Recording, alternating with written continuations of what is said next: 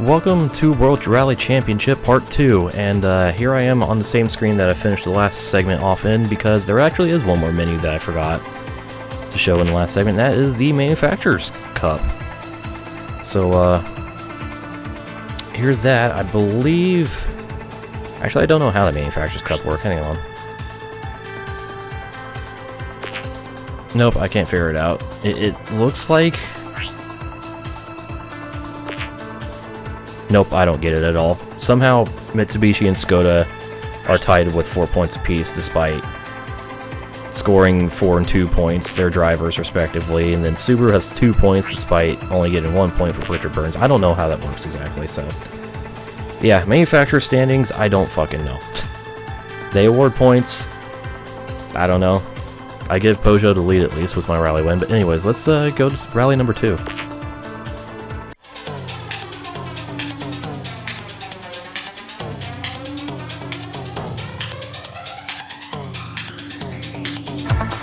They call Sweden the land of the midnight sun, where temperatures drop as low as -20.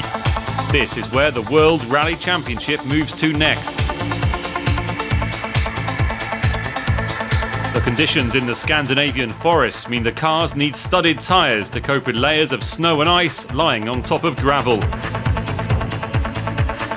It may be the coldest rally of them all, but the competition is as hot as ever.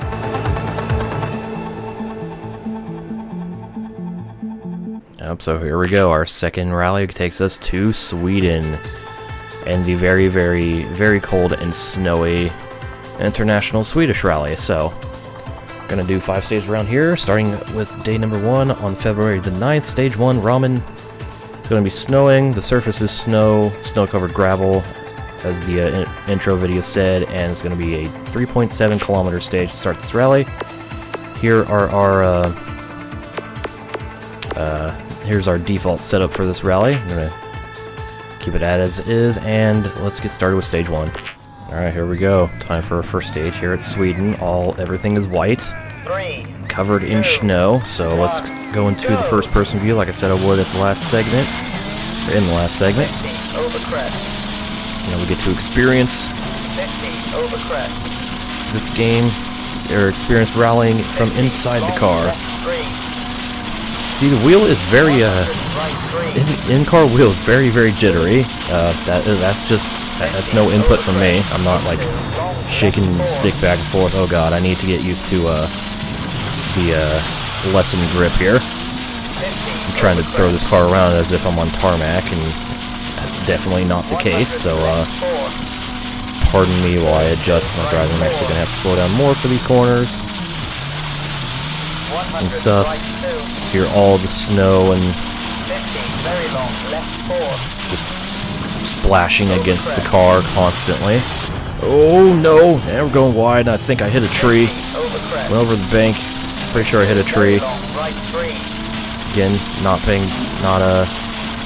adjusting my speed to the different driving conditions. Almost flipping the car, holy crap, okay. Alright, I think it's time to like start concentrating here. Instead of just throwing the car around everywhere. I should actually like attempt driving the car. So, yeah, about that. Anyways. So let's get nice and smooth around the stage. Let's come to the finish of stage 1. Am I going to take the win? No, I'm not. Carlos Sainz is going to win stage 1 thanks to... Ooh, got some nose damage there. Front bumper's a little skewed. So, there's your first look at the actual damage model of the game. Not too extreme. Well, depending on how shitty of a driver you are, but yeah, it's a thing.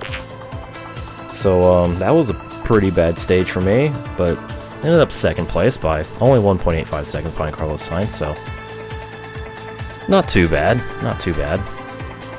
I have 4 more stages to, you know, pass him and take the win. Not going to bother strolling through the standings twice, since the overall standings are the same as the stage standings. So, time for stage 2, Sagen. Again, snowing, and 4.8 kilometers is the length of this stage. Looks like it's going to be quite a few hairpins, and let's go. Alright, here we go. Time for stage 2, and it is snowing heavily here. This stage, so visibility is going to be a little lessened by that. Plus, looks like it's a little. It's either later, and like we're reaching dusk, or the cloud cover has gotten a lot heavier because quite a bit darker as well here in this stage. Let's just take it nice and easy. Try to drive the car like I know what the fuck I'm doing instead of being dumb. Like I always am. Alright, good first sector. So yeah, just gotta take it nice and smooth. The secret to succeeding in Swedish Rally is to just not push the car. You might go slower, but you'll also survive. And honestly, when it comes to this rally, survival is far more important than any kind of result. Although, I still want to win because winning is cool. You also unlock stuff through winning rallies in this game, which will show off at the end of this championship. Plus, you're not the only one taking it easy around these Swedish stages. So everyone else is as well. Judging by how much of a lead I currently have in this stage. So yeah, you don't need to push because no one else is. Just make it through and you'll be golden. I have a 9-second lead over Carlos Sainz in this stage. Holy crap. Making fucking Gronholm look like the goats right now. In this championship. The early stage of this championship. Carried too much speed through the left. Somehow did not roll the car. I don't know how I didn't roll the car. Holy crap. Alrighty. Not a damn clue how I didn't roll the car. I was definitely skating on the side and on the nose a bit, but I didn't actually go on the roof. Pretty sure you are able to roll the car in this game, but obviously I haven't done that yet. And those two sectors of garbage at the end, but still ended up winning the stage by a lot, so not a problem. So let's submit our name for our records, do our quick auto-save here, and I'm also going to save the replay of the stage so I can get a thumbnail at a later time, so do that real quick. Alright, continue. So here's our Stage 2 results. Beat Carlos Sainz by 6.3 seconds. Tommy Mäkinen in third, so looks like the top 3 battles going to be between myself, Sainz, and Mäkinen throughout this championship. Maybe. But there we go, I take the rally lead, 4.44 seconds over Sainz. Mäkinen stays in third. And we actually have 6 manufacturers represented in the top 6 here in the points. Nice. Only manufacturer excluded from the points, I believe, is Hyundai. Or, not Hyundai, Skoda. Yeah, because Kenneth Eriksson has a Hyundai in 5th, so. Armin Schwartz in the top Skoda in 14th. Or 13th, whatever. So, there's that. Time for Stage 3, East. And day number 2. This is a long one, 10.8 kilometers, so we got a bit of a marathon stage here. So, let's go. Alright, here we go. Stage 3 is loaded, so time for our marathon. I say it's a marathon, 10 kilometers isn't that long. It's only like, what, 7 miles? I don't fucking know. I don't know the conversion from metric to imperial, so yeah. Doing new. But this is, however, definitely the longest stage we've had so far. Out of the, so was this the 8th stage now? We're done? So, there's that. It's nice, so just try to pay attention to where I'm going. Try to pay as much attention to the pace notes as I can, despite me constantly speaking over them. And if all else fails, just look at the top left of the screen at the map. It'll guide me. So, yeah. So I should probably mention something about the pace notes, but don't quite remember.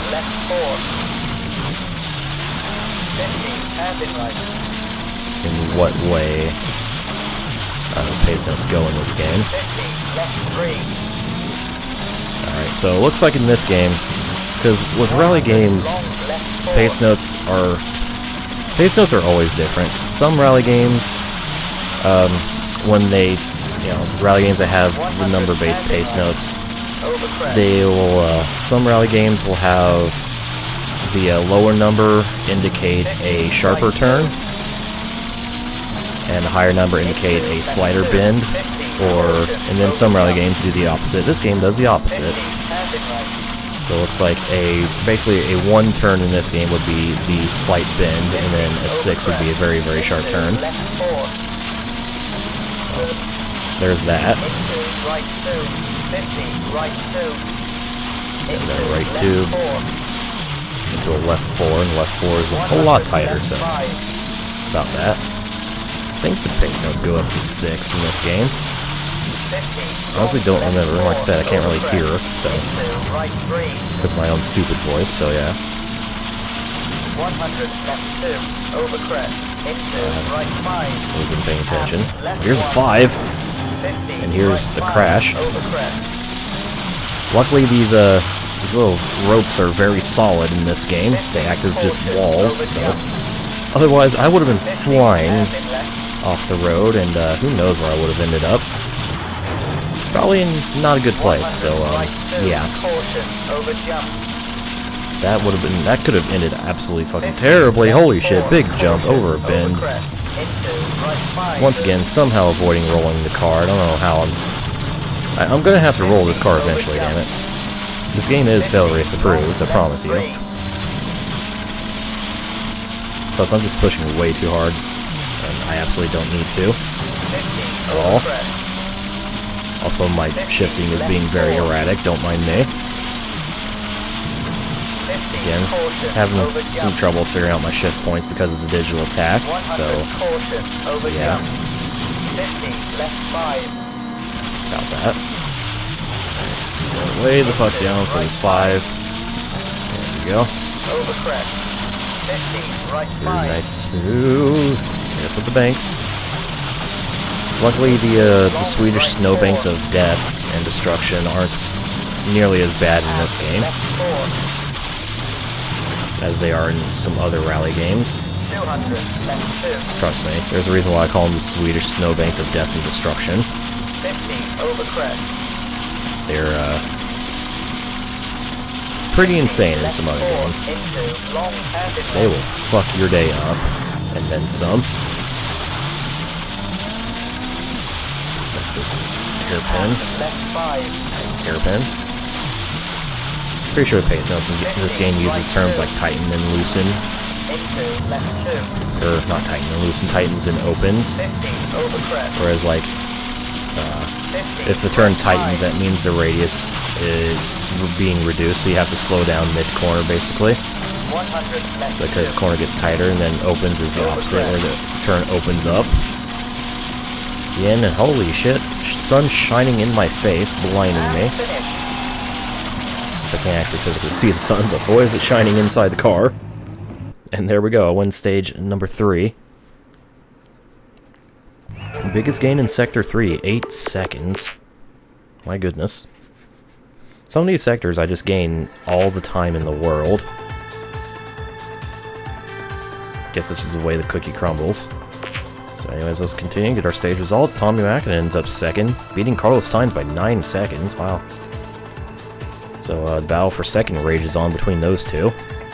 Here's the rest of the results. And here's the overall rally results. Only 9/10 of a second separating Sainz and Mackin now, with 2 stages to go here in Sweden.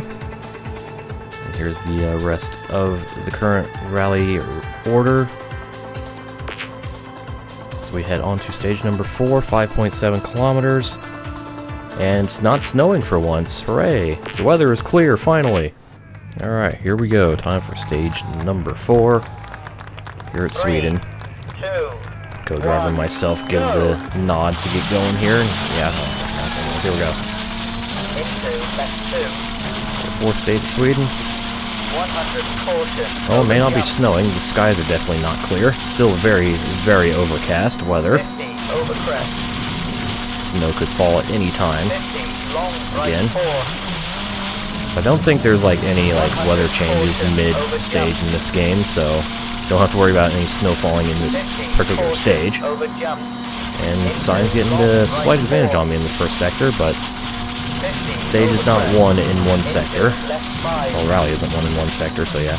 Oh, we are going over crest immediately into his tight left. Should have been a little more prepared for that, but I was not. It's okay, we made it through. Only scraped the barrier a little bit with my ass. Into left 1 and right 1. 50 hairpin left. Go 50 me. over crest. Alright. 50 caution over jump. Well, it's described as a hairpin, but it's more of a Into left 5. 90-degree turn, so And right 3. a little bit of inaccuracy in the pace note there, but you'll have that sometimes. Into right 3. Because you have caution notes as well, over because of stuff like those big-ass jumps. Over crest. Just general stuff you should be cautious driving over. Right 4. You know how much caution I take in driving over stuff that like that? None. None whatsoever. Into left 4. Gotta take the Colin McRae strategy. When in doubt, flat out. Just fucking Over jump. full throttle over everything. Jump. 50 over crest. This is a very jumpy stage. That we'd somehow cross into Finland 50 very long right in this 4. rally, because holy crap. Into right 5. Time for the final sector of the stage. 50 hairpin left over crest. Smooth. 50 caution Hairpin. over jump. Uphill Into right 4. over the crest, then a jump And left 4. for our trebles. 50 caution over jump. 100 over crest. Very good. And just a long straight run here to the finish line. There it is. There we go. Another stage down and another large victory for me in the stage. Most of that time gained in Sector 2. So I ended up winning the stage by 10 seconds, I believe it said, over Science. We'll find out here once everything's finished saving. Yep, 10.3 seconds over Science. So there's that. There's the rest of the stage results. And here's the current rally results. One stage remaining. Science extends his lead on Mackinnon back to 6 seconds. Just over 6 seconds. And once again, we have 6 manufacturers represented in the points positions, with Skoda the odd man out. So that's always nice. Anyways, time for our final stage of the Swedish rally, Mongen. Once again, clear weather, 6.9 kilometers, nice, and let's go. Alright, here we go. Ooh, and we're doing a night stage as well. Ooh. 3. So, 2, ending this rally at 1, night. Go. Got our lights and everything. This car actually have, yep, it has the extra lights attached to the nose of the car as well. There's that. Ooh, look at that skybox. That's a nice sunset. 50 left Beautiful 4. orange sky. Into right 4. Very good. It's not quite full night. We're at dusk. 200 over Late in crest. dusk, but yeah. So, that's cool. This is a very nice visual for the end of this rally, 50 must over say. crest. 50 left 4. And I like my visually pleasing skyboxes. I mean, they don't matter, but 50 when over they do crest. exist, it's very nice. 150 left 4. As I always say, 50 over crest. gameplay is the most important thing, as it should be. Into long I don't give a shit how bad a game looks as long as it actually plays well, and I can make out what stuff is. That's why I play so many old games all the time. It's like, who fucking cares about graphics when the gameplay is good? I mean, sure, you know, it's nice to look at a pretty game while playing it, but, you know, it's not a necessity.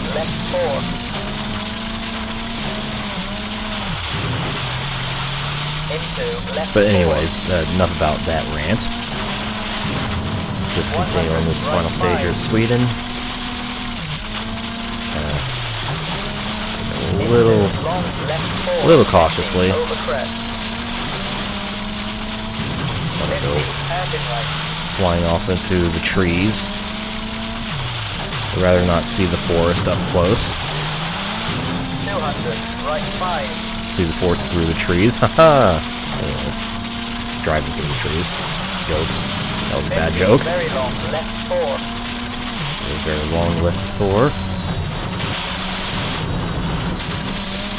Pretty self-explanatory. It's just a long-ass turn. Into right 4. Oh, shit. Okay, that tightened up right at the end. I was not expecting that. Go me. 100, right 5. Not expecting that at all. 50, left 3. Oops. Carried way too much speed through that right. 50, Go over me. crest. That was pretty terrible. Into left 3. 100, long And right should be 3. final turn here for the finish line. Okay, we got a little bit of a left-hand bend, but not really. There we go, across the line. Look at all those lights. You gotta be able to see, man, these night stages. Like I said, rallying is like one of the most insane forms of motorsport. Actually, it is the most insane form of motorsport. Because of how just edge of control, like, it's ridiculous, okay? Also, I'm doing a manual save here, because I forgot to do it at the end of Monaco, so do that there. And let's continue, because we are done with this rally. Won the final stage by 19 seconds over Sainz. Very good. That's the rest of the stage results. And then our final rally results, I take the win by nearly a minute over Sainz. Mäkinen in 3rd place, Thomas Rydström in 4th, Kenneth Eriksson in 5th, and Didier Auriol taking the final point in 6th place. For Peugeot, getting around Richard Burns in the last stage. So it looks like Burns had a pretty bad final stage, and dropped Subaru out of the points for this rally. So only 5 manufacturers ended up scoring points here in Sweden. So there we go, we are the International Swedish Rally Champions. Got our podium ceremony in the background.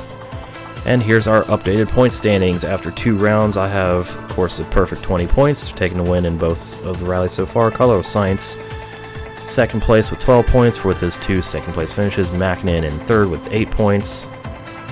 Colin McRae in 4th, did not score any points in this rally, but he's now tied with Thomas Rydström, who is scored 3 points. And then we have Kenneth Eriksson, Armin Schwartz, and you see the rest of the standings there. And here's the updated manufacturer standings. So I scored another 10 points for Peugeot.